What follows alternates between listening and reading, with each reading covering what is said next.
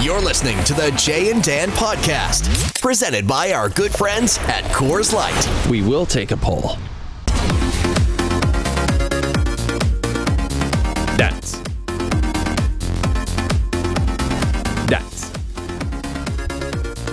It's the week of October 8th, 2018. It was 30 degrees. Watching the baseball game in Cleveland today, it was 30 degrees there. Yeah, it was 28 in Pittsburgh yesterday for the football game, and it's going to be, I think it's going to be 28 and 27 the next 2 days in Toronto. Wow, look at 27 and 26, according to CP24. Your number one source for news in Toronto at the dentist's waiting office. Hope everyone's full of turkey. You know what? This is the first year in, I think, my lifetime, I didn't have any turkey. Did you miss it? Yes, because my favorite part is the turkey sandwiches the next day. Yeah, they are great. So I guess you should explain, why no turkey this year? My mom sent out a text to me and my sibling. She said, why don't you pick up the slack, you no, she's something like that, or am I paraphrasing? She's like, guys, how about this? No one wants to do a big cleanup. I'll just host a Thanksgiving breakfast on Saturday. And then we're all like, done, in. So what is in the Thanksgiving breakfast? Oh, bacon and eggs and such. No turkey. Still got to clean it up, though. Yeah, it's a quick cleanup. Men, really quick. feed my mouth. Couldn't you guys have stepped up and cooked the turkey together? You, your sis, your brothers. Well, I was just talking to Spring, our makeup artist. They deep fried their turkey. Took 45 minutes. That seems to be the way to go. Yeah. Last year when we were at the Argos Rough Riders game, the Jay and Dan Day at the BMO Field, if you'll recall, at the tailgate, which they don't do anymore. I wish they did. That was a lot of fun. There was a guy who was deep frying a turkey at the tailgate, and it was delicious. Come on, it'll be Every fun. time I see one of those, though, I'm like, someone's going to get seriously injured. Probably at a tailgate. It seems inevitable. Yeah, because that hot boiling grease just tips over. It's bye-bye toes. Your buddy, comedian Cat Williams, arrested on suspicion of assaulting a hired driver. That sounds like something you'd do. Cat Williams is a funny guy, but assault against a driver, not funny. Not good. We cooked our barbecue. Wee! Sounded like Ned Beatty in Deliverance there. Wee! Squeal like a pig. Wee! Sorry. It's a disturbing movie. If you haven't seen it, you should, though. A classic. Burt Reynolds. Burt Reynolds is amazing in it. John Voight is amazing. It's a great film. It's just very tough to sit through that one scene. Anyway, we barbecued it. On the grill, indirect heat, of course. So essentially, you put it in the middle, right? You got it. And then, you put both sides on low to medium. Well, actually, we had it pretty high. We have a small barbecue. It's just the 3 burners, so it's perfect for it. Yeah. And we had it on the old 375. 375 for 2.5 hours. It came out absolutely amazing. Crust, delicious. Did you baste it the whole time? No, not once. That's the thing. I didn't baste it once. I should have. I know you're supposed to do that, but I kind of forgot. I just left it in there. I barely lifted the lid. It could have been a disaster, but it was perfect. And what'd you have with the turkey? All the usual stuff. Nothing crazy. What could get up that hole? No, we didn't put anything up the hole. My mother-in-law makes stuffing with sausage. She makes sausage. It's like a kind of a Chinese thing, I guess. And she doesn't like to stuff it in the hole. My mother-in-law doesn't like to stuff things in the hole because it's kind of messy. I kind of find that gross, kind of. Yeah, it is. You know what I mean? Like, Where is the banana hot dog? rather than stuffing things in the hole, she puts it in a nice roasting pan. She makes it. It's delicious. Oh, it was fantastic. And we had a very special guest for Thanksgiving dinner. Producer Tim came over. Producer Tim was there.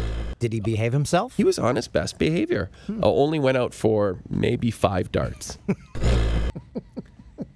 And actually didn't go out for a dart until after dinner was over. I know smokers, the smoke after the meal is the big thing, right? That's one of the reasons people keep smoking so long. I think I don't know. I've just heard this. I've never smoked. But I don't that's what people understand say. that. I guess you'd be full and then you'd be full of smoke. I'm not sure. There's something about a cigarette after a meal, apparently, for smokers. I'd love to hear from some of you smoking fans out there. Some of you dart pals. Hashtag dart pals. That's just a faction of our listenership. We'd like to hear from Jay and Dan Dart Pals about why why the cigarette after a meal is so exciting for you. But yeah, it was a great time. And then and my brother-in-law came over and we had a great time. But then later, and I know you watched this too, you were going to come over to our place and watch, but it was too late. Got tied up in Peterborough. Yeah, too late and a long way to come. Mm-hmm. And they do start the UFCs pretty late. Yes, very late. I get it. I know it's in Vegas and everything, but it's really, really late. Like by the time Conor and Khabib started fighting, it was like 12:40 or something like that. Correct. So that seems tough to if you're trying to grab a new audience. It's like, what time's your event? 40 minutes after midnight the next day. Tune in. What? I'm sorry? What? Yeah. But it was a great pay-per-view, I will say that. All the fights were compelling. And we're going to have our good friend and MMA reporting legend, Ariel Helwani, on the show. He is. He has turned himself, and we've had him on the old Fox podcast, the 2.0 version. He is the Bob McKenzie of the UFC. That's right. He's the guy who breaks the news. He was breaking so much news, Dana booted him for a little while out of the events. That's right. Dana White did. And then the backlash was so uproarious that Dana had to say, okay. He had to walk it back a little bit on that one, just as he will walk it back on all his declarations, like, you know, that he made after the Khabib jumped out of the octagon. I don't know if he'll ever fight again. And it's like, yeah, okay. Who is the guy who had the post-fight interview that's now Derek Lewis? Taking the world by storm. Is it Derek Lewis? I think it is. Yeah. Can you confirm that? Ariel tweeted out today that since that interview and since his fight, because we're talking about the big guy, right? Yeah. I think he what's beat the his Russian. nickname? It's something that I want to make sure I get right before I say it. But he gained, since that fight, 500 and some odd thousand Twitter followers. Yeah, because I don't know if that many people knew, but there was a lot of things happening there. Like, first of all, the first fight was that karate hottie. That was a pretty good fight. She won. All the undercards, everything were great. Let me see if I can find his name. That Derek Lewis, all that rush. Derek Lewis, what's his nickname? Black Beast. There it is, the Black Beast. There you go. He was hilarious because in that first round, it looked like the Russian guy had poked his eye or something. He couldn't even see it. I thought he was going to lose. And then all that Russian guy had to do was just run for the last 20 seconds. Just run around the ring like a hamster on a wheel. That Russian guy, before the Didn't do fight, it. he was Got like popped. the happiest guy on the earth. He wouldn't stop smiling. I'm like, you're about to get your head punched in. He was doing great. He would have was. won. He would have won. It was his fight. But, yeah, the Black Beast was pretty funny in that post-fight interview. He wants to go on Joe Rogan's podcast and smoke some weed with him. Hey, Derek Lewis, if you're listening, if you want to come on this podcast and do that with us, as of October, was it 17th? We can all do that legally. Hello. I still don't know where. There's no stores set up, nothing. I don't know Absolutely. Orono. There's one store, and it's in Orono, next to Dan's house. At the old... It's in my basement. At the old CIBC. Hey, wanted to give a shout out. Friday night, I was in Peterborough preparing to go for breakfast at my mom's. I knew I had to get up early. It was 11 o'clock. Wait, what? Said Friday night, I was in Peterborough preparing to go for breakfast. Yes, because I get stressed out over having to wake up early. I don't plan anything before noon. Nothing. So I looked, I'll go see a band tonight. So I saw a band was playing named Choir. Have you ever heard of these guys? Yeah. So it's not like a band, right? It's like it's just a collection of people, isn't it? Like, well, it's a guy who conducts. So this is what happened. So I see this and I'm like, It says they play like current hits and all that. Right. I'm like, I'm going to go see a choir, play all these songs. This is going to be great. 2 people. What?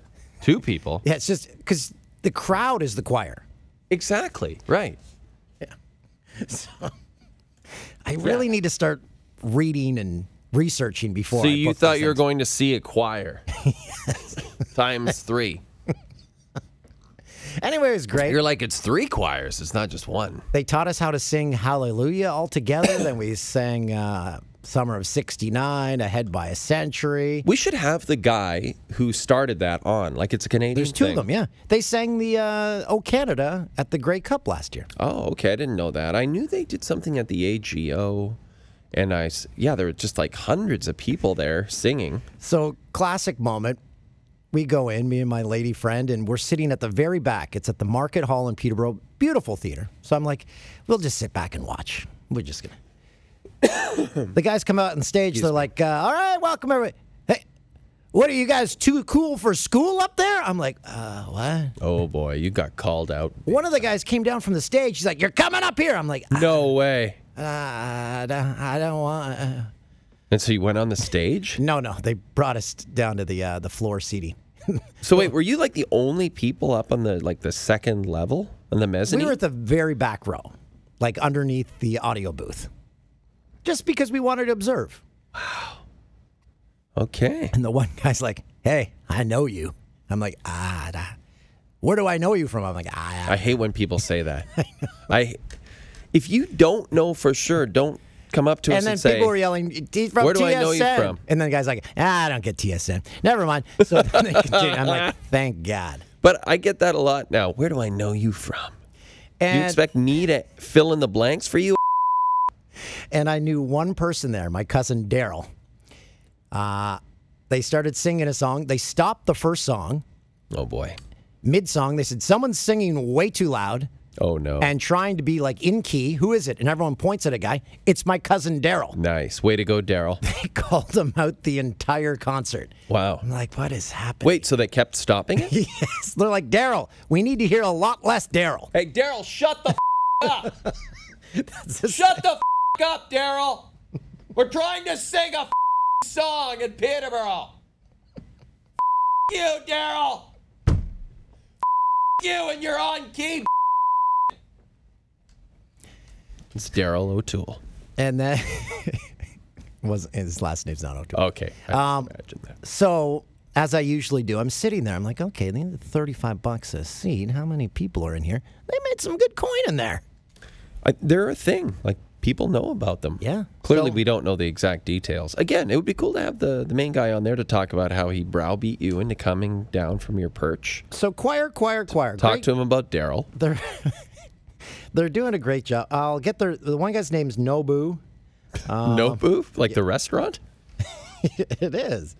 Here it is. Okay. Group was founded by David Goldman and Nobu Adelman. Oh, Nobu Adelman. Good guy. So there you go, in 2011. So they've been around for a while. So if you want a fun night out where you have to sing, everyone has to sing or else they call you out. So it's pretty good. You know what is unfortunate tonight? You and I could have gone to see Gorillaz tonight. Gorillaz. You like those cats?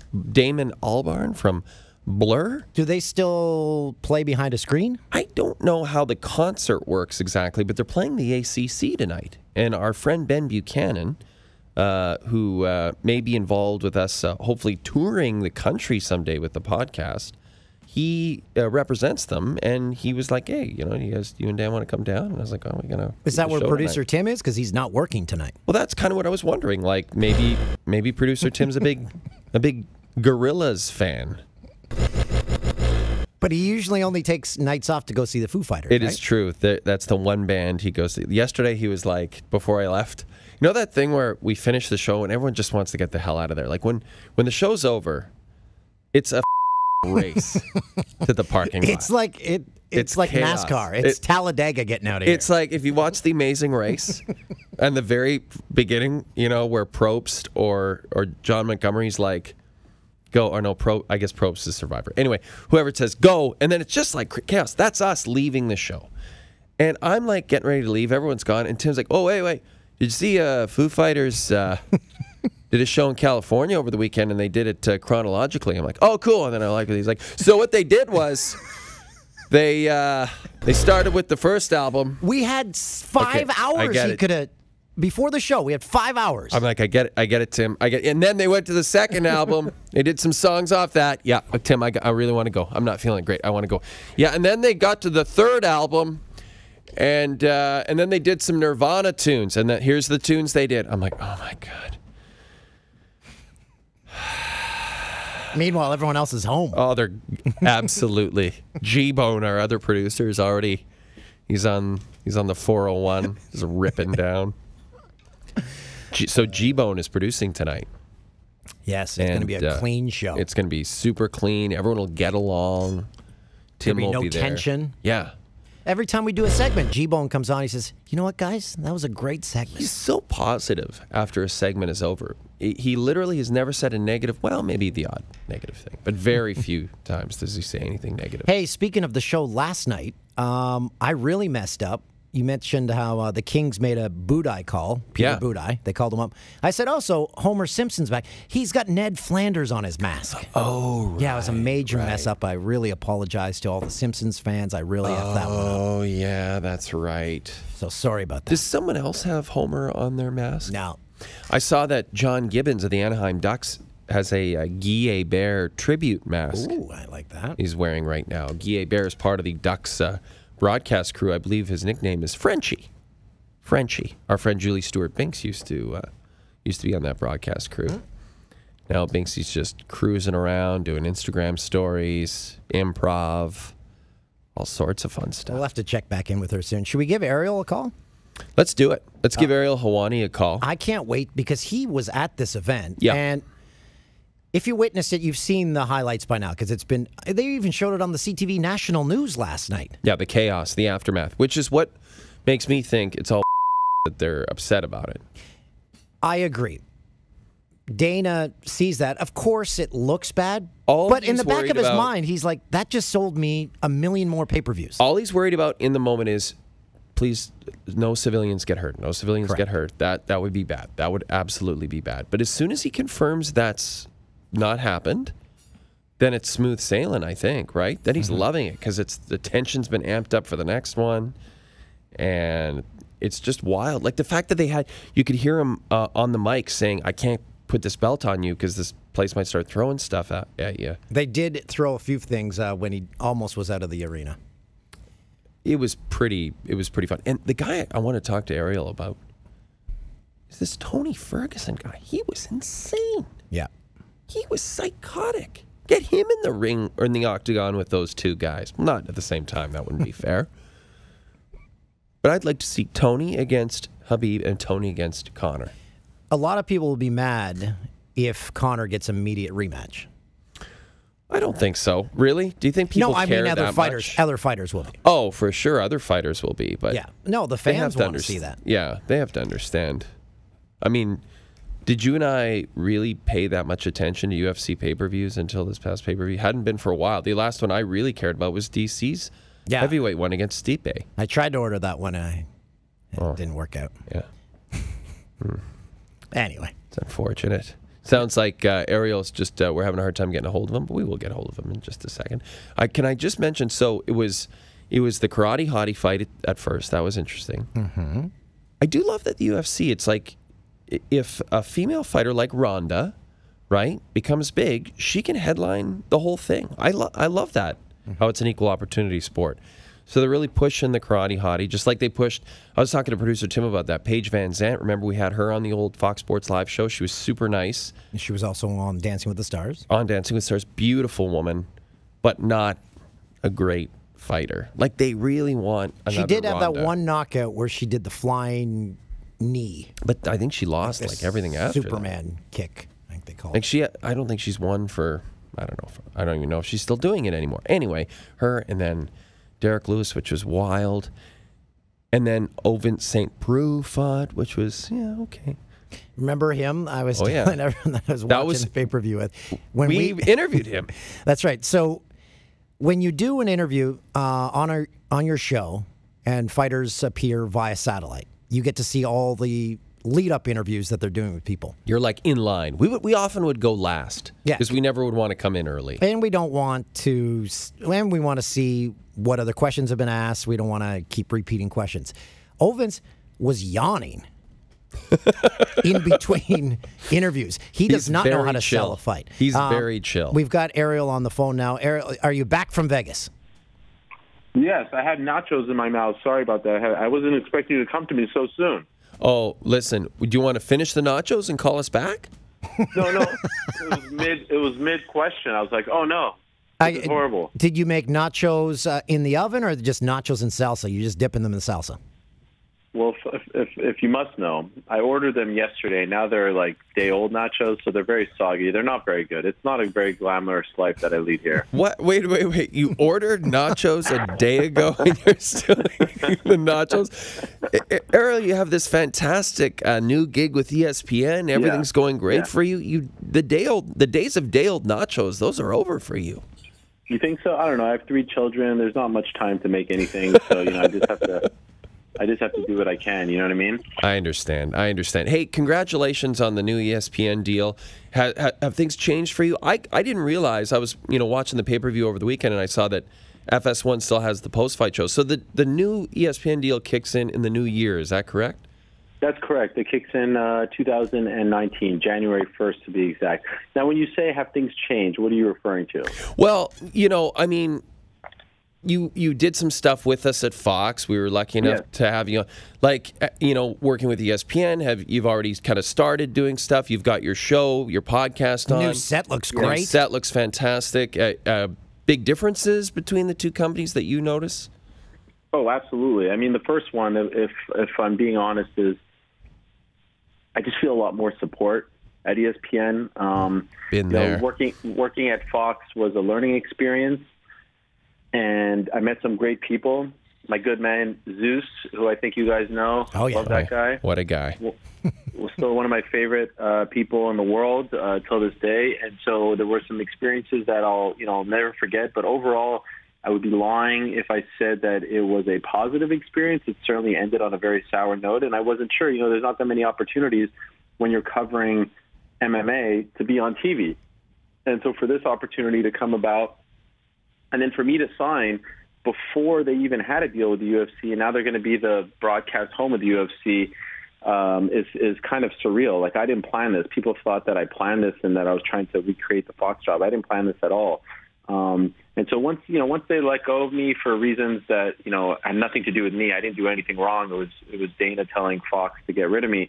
It was a bummer. You have a dream and then that dream is gone. So I'm very thankful that, ESPN has given me this opportunity, that, they're very loyal. They have my back. And thus far, I've met some really great people. I've only been there a little less than 4 months, but thus far I can't complain. Can you imagine, Ariel, like Gary Bettman going to Stu Johnston, the president of TSN, and saying, you know what, I don't like what Bob McKenzie's reporting about this league. I want him out of there. It's actually amazing to think that actually happened. Well, what's more amazing? I mean, I'm not amazed that he would make the suggestion or throw out the idea. I'm amazed at how quickly they jumped. He said jump, they said how high, and I mean, I worked for them for 5 years, and I got a 2-minute phone call, and that was it. Yeah. To give you to let you know how weird that is. I was supposed to work for them last summer at Showtime, and the president, Steven Espinoza, asked me to meet with him. And, I met with him an hour before we were supposed to do a show from the Staples Center, and he said, I hate to say this to you, but, Dana created a big stink, and you can't work for us. We're kind of partners. And, I was very upset. I had just flown cross-country and all this stuff. But what, stood out for me the most and what meant the most to me was the fact that this guy, who I'd technically not worked for a second yet, I was just about to, actually took the time to meet with me face-to-face and was, very compassionate, and I didn't get anything like that from Fox. So that's kind of highlighted how sort of sour the experience ended for me. That's but unfortunate. when all that came out, the outpouring that you received online, that must have felt good. Yes. I mean, if I'm being honest, I'd rather not go through it. But yes, the fans have always had my back. And, it's funny because when I went to ESPN, that's a big change for people. There's differences, right? And I was at my previous job, so I had an internet job and a TV job. The TV job was Fox for many years, but I also worked for Vox Media, VOX, for 9 years. And they got really used to the same coverage, and the coverage was delivered to them in the same way, and it was all free and international, and now things are a little different. And the fans got really mad, and I'm the kind of person who feels very guilty about that because the fans have always had my back. And, so that's been a bit of a transition for me because, I see people writing Canadians, I can't get you on ESPN, and sometimes it's geo-blocked and things like that, and that breaks my heart because I feel like I actually work for the people. At the end of the day, because they have helped me so much and they've had my back through thick and thin, and I've put them through a lot. There's no doubt about it. I feel guilty about that stuff, but I'm confident over time that this will be a good move for everyone. Okay, let's dive into McGregor and Khabib. Is the UFC and Dana, are they really that upset about what occurred at the end? Look, I don't think that they wanted that to happen, and I think that they took all the necessary precautions to avoid something like that happening. But the whole routine afterward, the sad dad routine, I'm disappointed, all that stuff, I have a hard time buying it because in April we said this is the most disgusting thing in the history of the sport and all this stuff, and then 2 days later that stance softened, and then it was used to sell the fight. Yeah. So I'm just having a hard time, in the moment, as I'm watching it, I'm in the arena. It's hard to watch. It's somewhat frightening. It reminded me of Andrew Galata versus Riddick Bowe, that famous boxing match where chairs were being thrown. It is a scary thing, and I know how deeply personal this feud is. And I will admit also it's somewhat heartbreaking because I love the sport of MMA, and I know that so many people were watching, new fans, the eyes of the sports world were on, Las Vegas and the Octagon, and, you want the sport to be represented in the best way possible, and up until the very end of the fight, I thought it was, and then that happens. But now, 48 hours later, no one was seriously hurt, no one was arrested. You start to think to yourself, well, this thing, is really a 6-month build. From what happened in Brooklyn to, all the trash talk and family being talked about and religion being talked about and the kind of letting Conor do what he does. There's no way that you could be surprised that this happened. And I can guarantee you, regardless of what they're saying about it now, if they do the rematch, which I believe at some point they will do the rematch, this footage will be used time and again. 1,000%. So I'm not really buying, the whole this was a horrible thing. The one thing I said, we were watching the pay-per-view at my house, and someone said, well, doesn't Khabib understand that, you're selling the fight and you're trash talking? I'm like, no, he's Russian. It's just different. It's just different, and he's Muslim, and it's religion, and it's a cultural thing. And he held it in so tightly, right? Like even at the pre-fight press conferences, you said it to us on our TV show. You got a little more out of Khabib in the press conference where he was by himself. But when he was with Conor, he's just not going to engage him that way. That's just not who he is. But when it was all over, you just saw that rage come out. Like when he submitted him, usually guys are just celebrating. They're not sort of, getting in the other guy's face that they just submitted because there's sort of a code about that. But it just wasn't that way with Khabib. I thought he was not ever going to let go. I thought he was just going to choke him out until he was completely out. Yeah, I was actually surprised that he showed that kind of restraint, and then you saw him say something to Conor, and then, of course, everything ensued. But no, look, I am not of Muslim descent. I'm Jewish, but I do think that there are a lot of similarities between the two religions. Of course, there's a long history there. And so I understand why Khabib feels the way he does. Khabib still lives at home with his parents. He has 2 children. He is married. He still that's the culture. The youngest child in the family lives at home, and his dad. He speaks about his dad in the most glowing way. I mean, he is everything to Khabib, his father. And when this thing started to turn towards that territory, family, religion, stuff like that, I knew that Khabib would not react, the way he typically reacts, which he's unflappable, he's stoic. Even telling me a week before the fight that this is personal, that is a surprise for Khabib to say. And so that's why I think we shouldn't be surprised. And that's why I think the UFC does deserve some credit. They were prepared for this. They did everything they could do to stop something like this from really spilling over. I think they were lucky that the crowd was predominantly pro-Conor. I think if it was like a 50-50 type of crowd, this thing could have turned into a major brawl in the stands, like that Bogalata fight. Yeah. But the problem was, when he jumped out of the cage, everyone forgot about Conor, and that left him open to being attacked. And that's, I understand where Khabib is coming from, and he lost his cool, okay, no harm, no foul, whatever you want to say. But for guys on Khabib's team to light up Conor like that after he was just in a fight, to me, is disgusting. Yeah. It shows you the differences in the two camps today. your colleague and our friend Arash Markazi from ESPN, he tweeted a picture today. He was in the airport leaving Las Vegas the same time as Khabib, and he said maybe 2 people stopped him for a picture because he was just by himself. If that was Conor going through the airport, there would be hundreds of people. It just, you could not get 2 more polar opposites. Yes, but I will say, and I tweeted this video from a journalist in Russia. Khabib is now back home in Dagestan, and he filled a soccer stadium that holds around 20,000 people for this homecoming ceremony that they did for him. And there's footage of the people rushing towards him.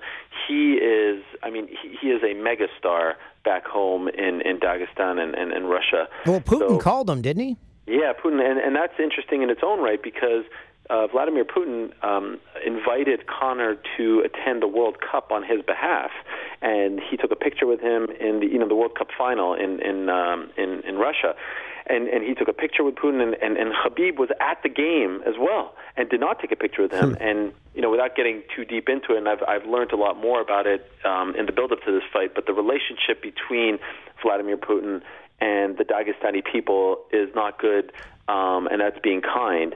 And so people thought that this was a calculated move on Conor's part to sort of stick it to Khabib. And so for Khabib to then get the call and to be praised by Putin, and that's why he mentioned it. He said, I heard the media saying a lot of things about, Putin taking a picture with him. Well, he just called me. I thought, that was a big moment for him and shows just how deeply personal this fight was. How much did the UFC need this high profile of a pay-per-view, in your opinion? Because for Dan and I, we thought that the UFC really did need it. We hadn't been too engaged in the UFC, to be honest, since the Cormier-Stipe pay-per-view. Do you think, am I overstating that, Ariel, or do you think the UFC needed something like this? No, absolutely. I mean, it's imperative that they have Conor back, coming off a win or coming off a loss. He's the biggest star in the history of the sport. He's in my opinion, top 10 most famous athletes in the world right now. And so they really need, even if it's him fighting once a year, they need him. And to not have him fight for 2 years, almost 23 months to be exact, is a blow to them. Now, they made a lot of money off of the Mayweather fight. There's no doubt about that. But for the brand, and to have him on a card, and then you can highlight other fighters on that card as well and try to make stars. Derek Lewis is a perfect example of that. He gained 600,000 followers on Instagram just based off of his performance in his post-fight interview. That's what they need. And so, yeah, I couldn't agree more. I mean, since the sale of the company, there have been, few and far between nights like we had on Saturday. And so that's why if you think that these guys are going to be reprimanded, if they're going to get stripped, it's not going to happen. I appreciate that they have to say those things, but one thing that drives me nuts is when people try to compare Dana White to Gary Bettman or Roger Goodell or Adam Silver. He is not the commissioner of the sport. He is not even the commissioner of the UFC. He is an owner. And an owner is going to always side with his biggest stars. He is not in the business of trying to take those guys off of the roster and trying to reprimand them. So people need to stop thinking that he is some commissioner who's there to bring down justice on these people, like when David Stern suspended Ron Artest for 73 games. It's just not going to happen. So if they schedule a rematch between Conor and Khabib, does Dana have to deal with an uprising within the UFC? No, I don't think so. I think people will understand? Yeah, everyone knows the score. I mean, I think it's a bit of a tough sell if they do it immediately, but honestly, nothing would surprise me with the UFC these days. I mean, I think the UFC, they're kind of finding their way, and they go through ups and downs, and it's a cyclical sport, as are all combat sports.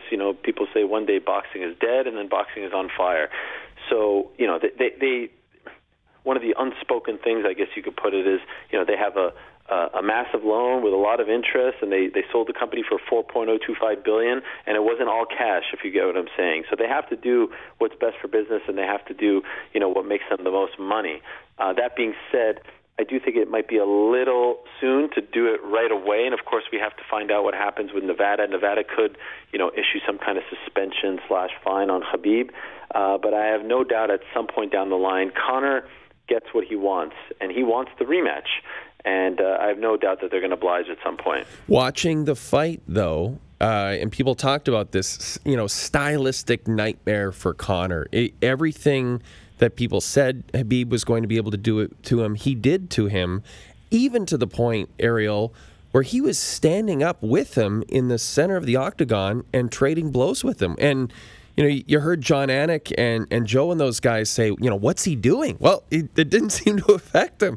He seemed to be fine trading blows with him. So do you think Connor can actually beat this guy?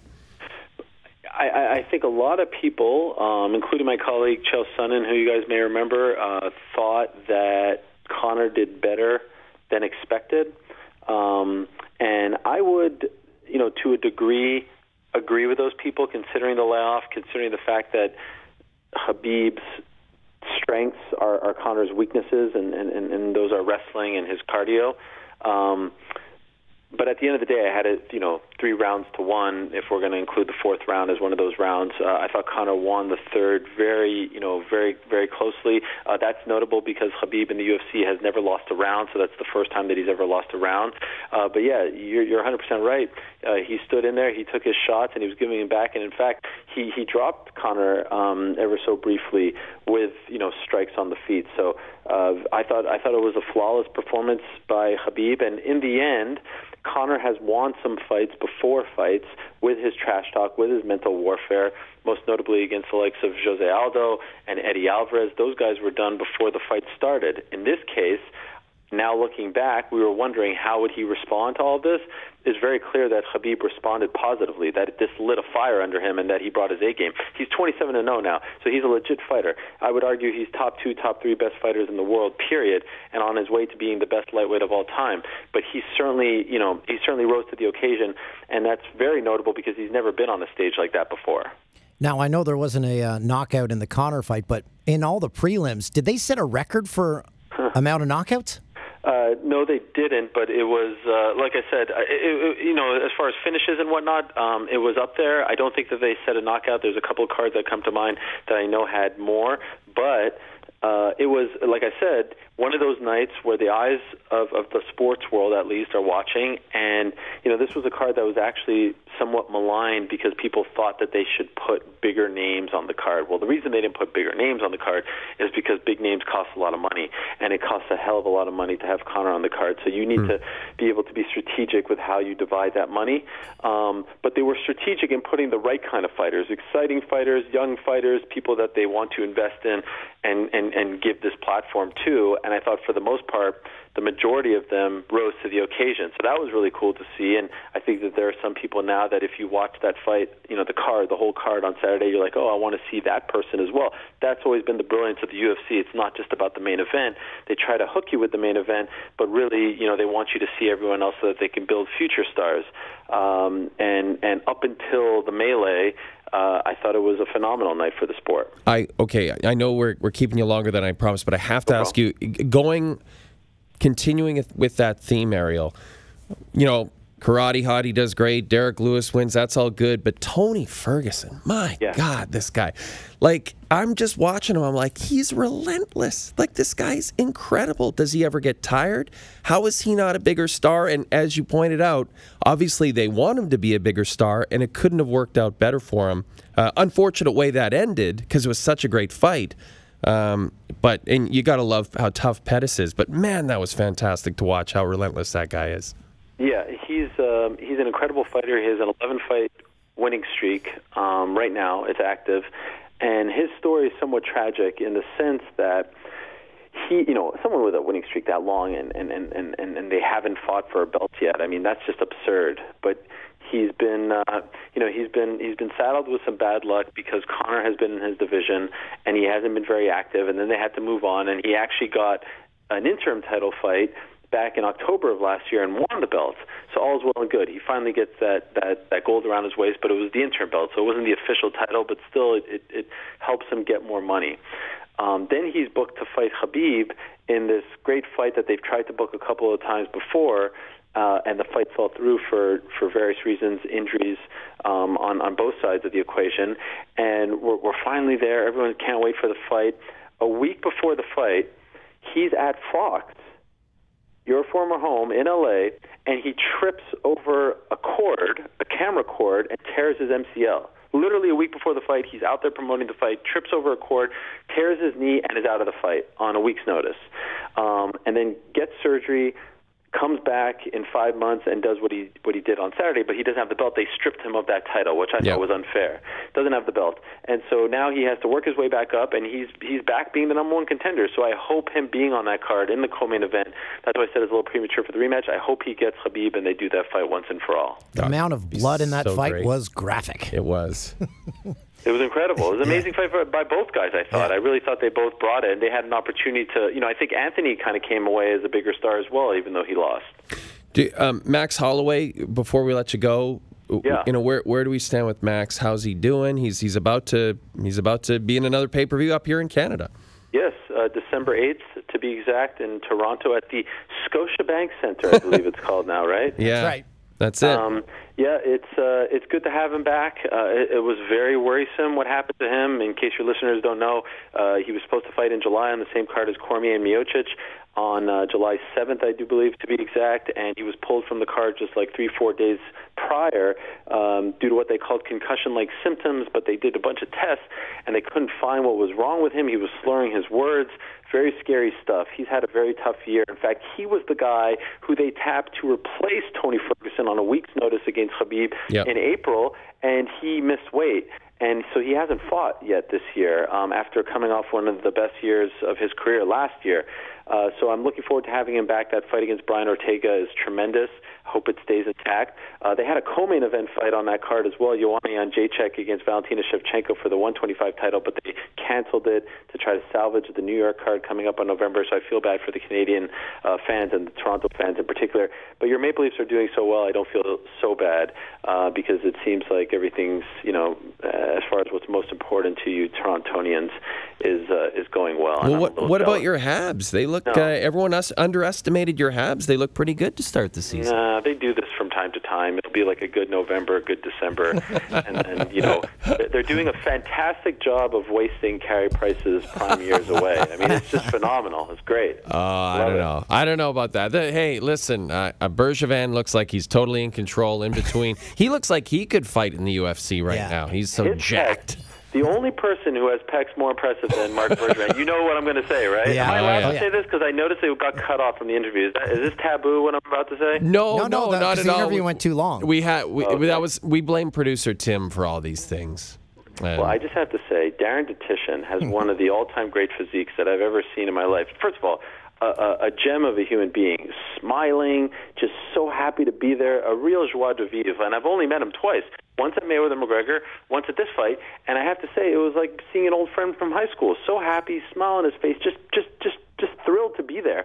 But he is just busting out of that suit, and it's all muscle. I mean, it's so impressive. He tells me he's 50 years old, I think, and like 3 kids who are in their 20s. The guy looks like he's 25. I can't believe it. You said Marc Bergevin looks like he's in control. I've never heard those two words.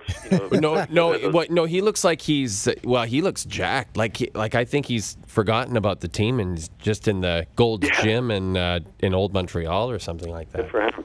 Yeah, I guess so. Listen, Ariel, this has been awesome. We really appreciate it, buddy. Anytime. I love you guys. And it's such an honor to be on your show. I didn't even I was working so much in Vegas, I forgot to tell my friends, and, back home in Montreal, and I got so many texts. Like, I do all this stuff for ESPN. No one cares at home. I'm on your show, and they're like, oh, my God, you're on Jay and Dan. We saw you singing, reunited. Like, wow, I should just move back home to Montreal or Toronto, and people will actually care about what I do. Well, why don't you do that? I mean, you can come work here. We've got tons of studio space. Everyone moved down to Much Music, so we got lots of room up here for you. Is this an offer? Oh yeah, big time. Yeah. Okay. I mean, I don't have money to pay you, but bring the family up. Free healthcare up here, so that's something. Yes. You're enticing me. My wife tries to get me to move back home every day, to be honest. So well, I'll let her know what your offer is, and then we'll take it from there. And we'll see you at the fight in December. Oh, yes, absolutely. 100%. Ariel, this has been awesome. Enjoy those day-old nachos, and we'll talk to you soon. Thank you very much, guys. Take care. Ariel Helwani. What a guy. Great Canadian. A great Canadian, indeed. That was fun, chatting about all that stuff. Hope you guys enjoyed it. Yeah, he is a pleasure to work with. We've discussed this before. He literally created his own job. Yeah, that's right. Reporting on the UFC. Yeah, exactly. Yeah, we're going to try squeeze Webby in here. Webby's been waiting. Oh, okay. So, friend of the podcast, Steve Webb, former New York Islander, now works for the NHLPA, just returned from what did they call this trip? Should we call him next? I feel bad. Should we call him next week and go longer with him? Because I feel like we got lots of things to talk to him about. I think we should. We'll ask him. Can we call him next week? Can we get him on and say, can we call you next week?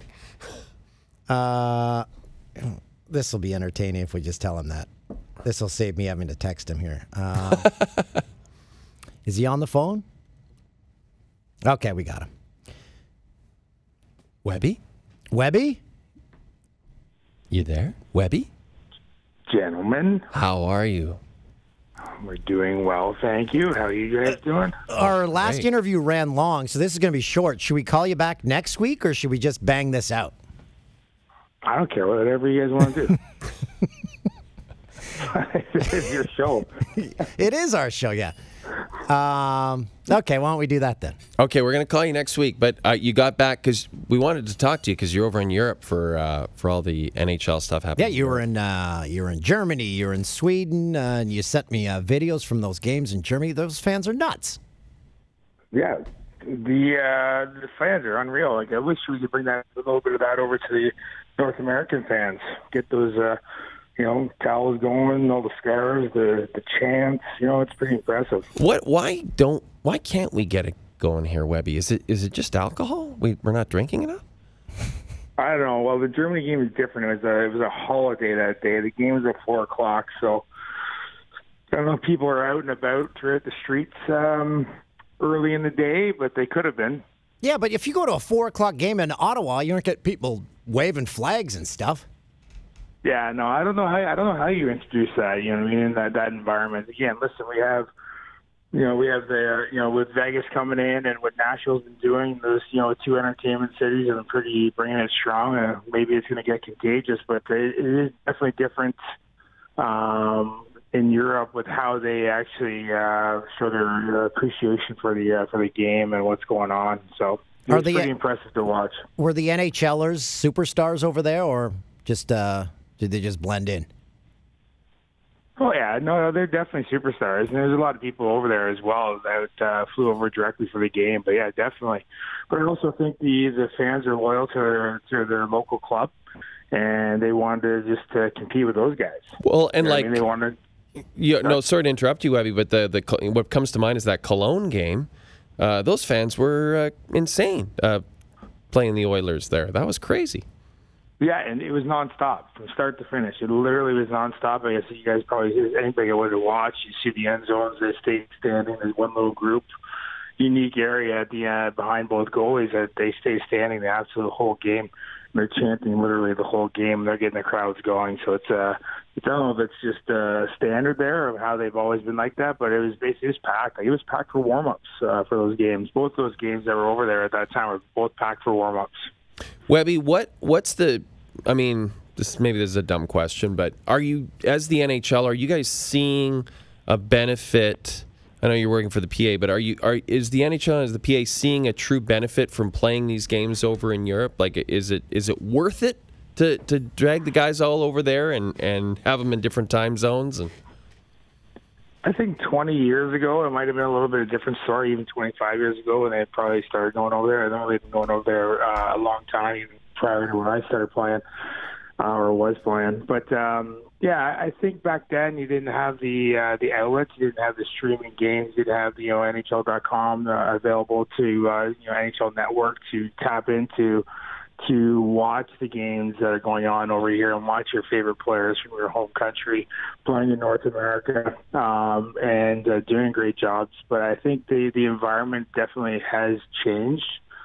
You know what I mean, with the technology that's been applied, and so I think there's probably more of an opportunity now, more of an upside. I think it's probably too early to actually gauge, you know what I mean, what that upside potentially could be. But you definitely you hope to see that there's going to be a little tick upward in the in any capacity that can actually measure. Now, you're also in China. You're in Beijing and some other places over there. Has the NHL got a foothold there yet? No, way too early, Ben. That's you're talking like a hockey, you know what I mean, Scandinavia now, or Hockey Central. they've been producing, stars of our game for generations, and now we go over to China, which is about to, is on the brink of, basically competing in their first Olympics in a couple of years, Beijing there in 22, and so it's different. They're in a different position than we are in Europe there. So it's definitely brand new. It's got a huge potential to grow there in the size of the population, of course. You see the potential there. Then you also see the amount of facilities that are starting to go up over there. Yeah, arenas are popping up everywhere, and Wayner's getting involved. Yeah, they've caught some attention, right? If you got guys like Wayne Gretzky heading over there and putting on clinics and going around and really just kind of being a great ambassador of the game and trying to grow the game. And then there's a lot of North Americans that are heading their way over to China to help develop the game over there. And again, they're already looking at what they're going to look like in the Beijing Olympics. They're already trying to figure out how that whole process is going to go. And I think it's going to be probably the start of something, but it's going to be a very long road over there. There's still a lot of work to do. I know you can't make an official statement or anything, like just your personal opinion, do you feel like the league and the players want to be in China for 2022? Oh, well, I can't make any any statements on behalf of the ownership in the NHL, but I know for a fact that the players are very disappointed not being able to be in South Korea. And, they definitely want to participate and be involved and celebrate the Olympics and participate on behalf of their countries and be around all the other athletes while they participated. And then we're definitely going to have to hash that out in the near future. But definitely the NHL players want to participate. It's something they've dreamed about. A lot of these kids, these guys now actually grew up and they don't know anything different other than to watch the NHL players in the Olympics. Whereas that was not the way it was when we grew up. It wasn't until we started playing in '98 there that was the first taste of it. But these kids, that's all they've ever watched growing up is every 4 years watching the best players in the world participate on the biggest stage. What's the end game in China? To sell merchandise or to have a player that is from China and become a star in the NHL, or both? All of the above. You know what I mean? It's it would be nice to get that athlete there, but talk with the NBA and how long they'd been over there before they got their big brand, the big name player coming out of there, Yao Ming, and they've been they're over there 30 years now, right? And it was not just like they just showed up Yao Ming and all of a sudden the NBA went there. They were actually there, boots in the ground for many years prior to ever having some type of success like that. So it's definitely it's a long road. It's a long, gradual road. It's not going to see big spikes like everybody maybe expects it to be, just because it's China and the infrastructure they want to build there. But it's going to still take a long time. Going back to your career, Webby, 02 Salt Lake City, were you surprised not to get the call for the Canadian Olympic team? Yeah, I was close. I know they're looking for that kind of style out there for the Olympics, but. I definitely had I did have my flights booked, though. I was out of there. Hey, Webby, there's a Pete's alumni game coming up. Are you going to be showing up for it? After my trip for 30 days, I think I'm going to stay put here in Long Island, spend some time with the family. Can I impersonate you? You definitely can.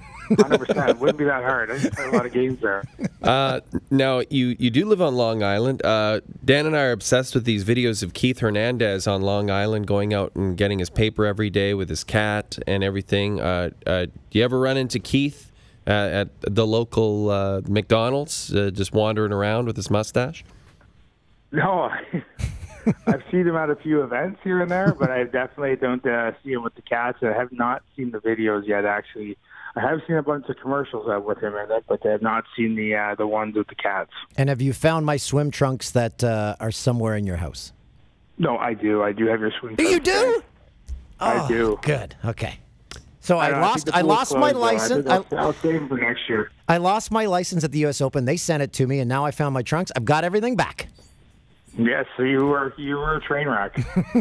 Well, that's kind of standard, isn't it, Webby? And how did you? Please tell me you used a pair of like barbecue tongs to touch the swim trunks. Tell you the truth, I didn't find them. Okay, well, we squeezed it in, Webby. You're off the hook for next Monday. Webby, this is great. Well, I appreciate that. I'm glad you could fit me in. Thanks for coming on, buddy. We'll talk to you soon. All right, guys. Have a good one. See you, Bye. Webby. That's former Islanders great Steve Webb, friend of the podcast. And, wow, we packed a lot in. It's a lot of podcast for one podcast. I hope everyone really enjoyed it. Well, you know what? As this happened, Drew Brees became the NFL's all-time passing leader. And it's Thanksgiving, so that's us giving thanks to the listeners by giving you more. We filled your plate. Wow, a lot of metaphors. And if you haven't had a leftover turkey sandwich, please send it in the mail. Send it to Dan. Or some leftover nachos. What's our address Send again? those to Ariel. Downtown Scarborough. Downtown Scarborough, across from the mall. See you next week. See ya.